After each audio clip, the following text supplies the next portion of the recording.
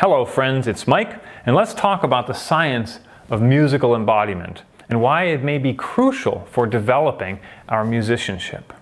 If you're wondering why, it begins with our daily experience inside the craft of making music. Most of us experience performance stress from time to time. Most of us sometimes struggle with focusing in practice. Most of us are looking for entries into creative flow, and all of us are working to refine our musical expression. Everything from our rhythm, our tonality, our breath, our emotional expression, and our movement inside of music making. If that sounds like part of your musical craft, it pays to delve a little bit into the science of embodied cognition.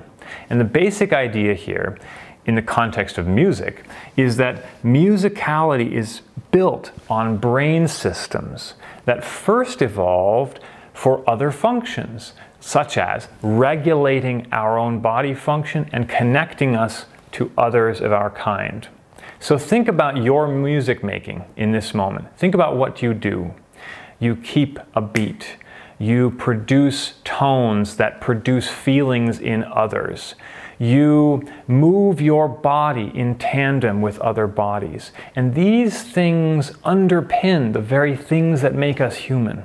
And they evolved under those conditions. So the application of this for musicians today is that potentially priming and training these brain systems can help us improve our musical practice, our musical performance, and our well-being inside of music, our sense of being healthy and fully expressed musicians. So in a future video, we'll talk about which brain systems particularly like to get involved in musical embodied cognition.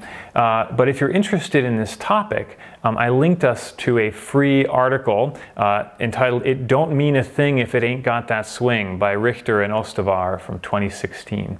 It's an investigation into the cultural sort of emergence of musicality, rhythm and dance, for all sorts of deep cultural reasons, like bonding between people, like ameliorating a conflict, like pain relief or mood regulation. So check out that free article, and if you're interested, check out my class on embodied anatomy for musicians. Thanks for listening, and I'll see you again in a future video. Bye-bye.